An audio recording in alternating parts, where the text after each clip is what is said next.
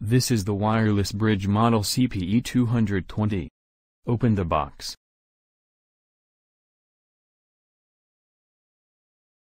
This is the user manual. We can see the user manual has details on how to set the device with images to help us to understand.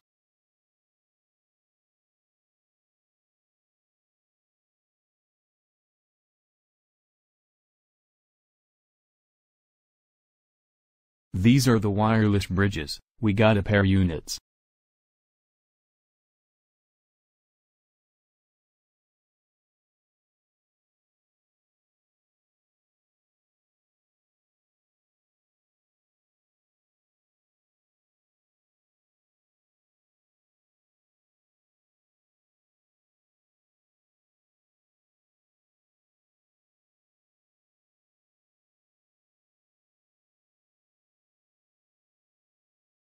These are the PO adapters. We got a pair.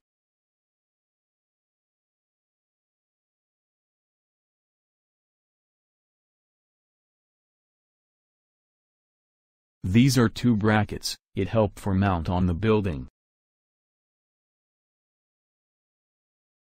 And we got two Cat5 network cables.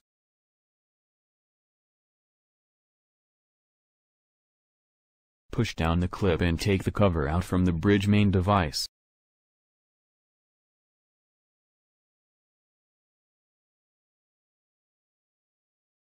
Plug the cable connector to the bridge's LAN port. Plug the other end to PO port of the PO adapter. Plug the PO adapter to power source. The green LED light turn on. We can see the LED indicator displays 6. Connect another wireless bridge to the PO adapter such as the first one.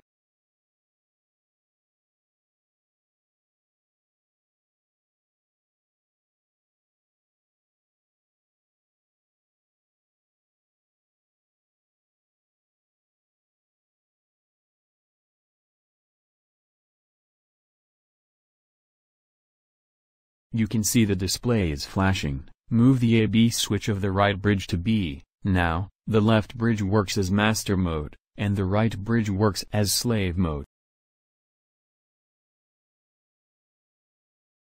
Wait a while, it will paired automatically. The both bridge display 9 on the indicator.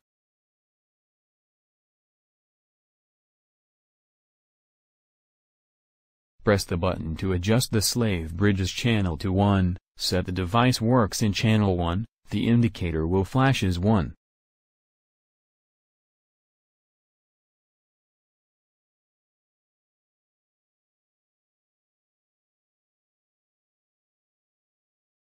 Press the button to adjust the master bridge's channel to 1 as well. Both device will flash as 1 for a while, then display 1. Now both devices are paired.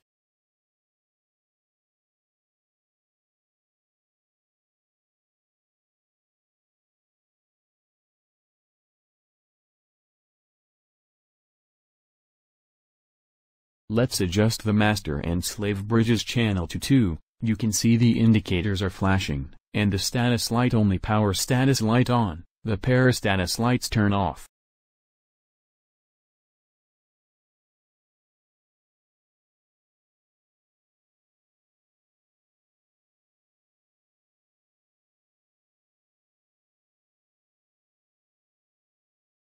Wait few seconds, the device are paired, the indicators display 2, and the pair status lights turn on. Now both devices are paired well.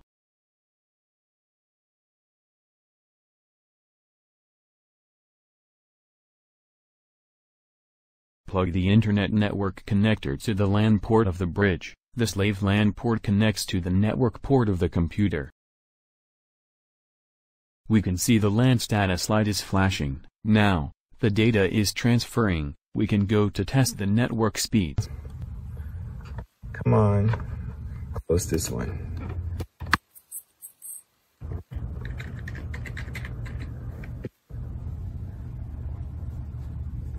Okay, I will click here, run the speed test. So right now, A is talking to B without any problem. It doesn't give all the way up to 100 megabytes per second, but at least the setup process is simple. You just plug it in, connect what I just did, you get internet in a B building, less than 10 minutes, and you're good to go, right? Now, again, I wanted to show it to you is, all right, so the server location is in the San Francisco Bay Area. All right, I'm here in Hawaii, so I'm about 3,000 miles away from Hawaii to San Francisco. So this speed right here is not accurate. I should have run a test here based on Hawaii location. That probably go up to about 80 or 90 megabytes download, or maybe 90 megabytes upload. But because I'm going to San Francisco, the internet speed is obviously reduced by a lot. Install the cover to the bridge's main device. You need to install the master bridge near to internet source, and install the slave bridge to another building. Make both devices face-to-face for best performance.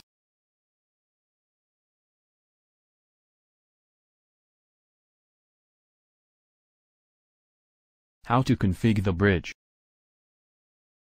Connect the bridge to the PO adapter, and move the switch set to slave or master mode. Another LAN port connect to the computer. You can see the LAN status light flashing. Now, you can configure the device by the IP address. Please refer the user manual for details.